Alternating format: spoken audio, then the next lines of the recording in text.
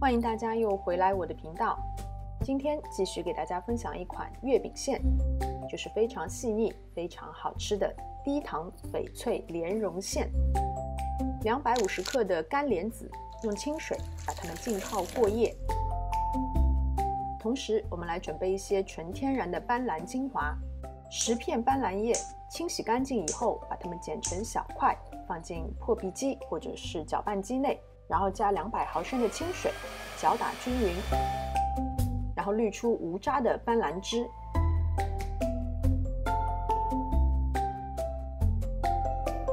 这个斑斓汁我们盖上盖子，放在冰箱里，也是静置冷藏1夜。已经浸泡了1整晚的莲子，我们先用清水把它们冲洗一下。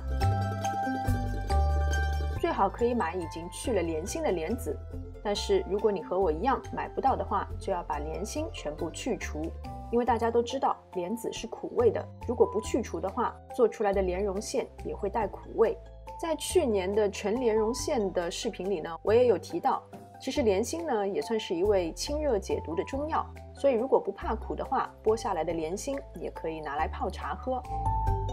处理好的莲子，我们加清水，大火煮开以后，转中小火焖煮40分钟。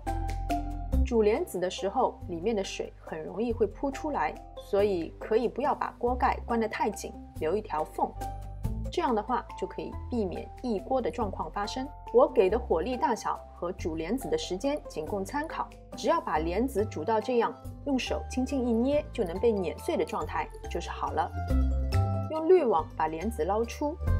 其实水分不用沥得太干，因为稍微有些水分，机器也会比较容易操作。我用的是手持的搅拌棒，你也可以使用破壁机或者是食物料理机，只要是能把它们弄成细腻的莲子泥就可以了。如果你觉得机器压的还不够细腻的话，也可以最后再过筛一次。我们可以看到，静置了1晚以后的斑斓汁上半部分变得比较透明，那是因为斑斓精华都沉了底。我们把上半部分比较透明的液体倒掉，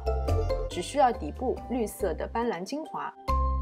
然后就把屏幕上方所打出的所有食材混合加入到一个不粘锅内。这里想说一下的是这个斑斓精华，当然斑斓叶用的越多，你得到的斑斓精华也越多，但是加的太多的话，莲蓉馅吃起来又会有一股青草味。就用中小火不停地翻炒，一直炒到莲蓉馅变得非常顺滑，并且可以爆成团的状态，就差不多好了。如果你在前面搅打莲子的时候加的水越多，那么需要翻炒的时间就越长，反之需要的时间就可以缩短。我们可以看到这个莲蓉馅非常的细腻。其实自己在家里做的这个翡翠莲蓉馅呢，不如外面卖的那么鲜艳。插入筷子它不会倒下，那就证明我们的莲蓉馅炒好了。这个配方一共可以做出差不多700克的翡翠莲蓉馅。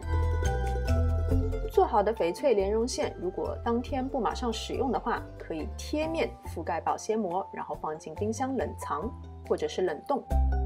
这个馅料如果当天是要使用的话，也请先覆盖保鲜膜，放凉以后就可以按照所需要的大小整形进行包馅。经常会有粉丝问我，自己做的这些馅料可以放多久？我们都知道，其实盐跟糖是最天然的食品防腐剂，但是我们这些低油低糖的馅料呢，其实并不能放时间太久，所以制成糕点以后呢，还是建议尽快吃完。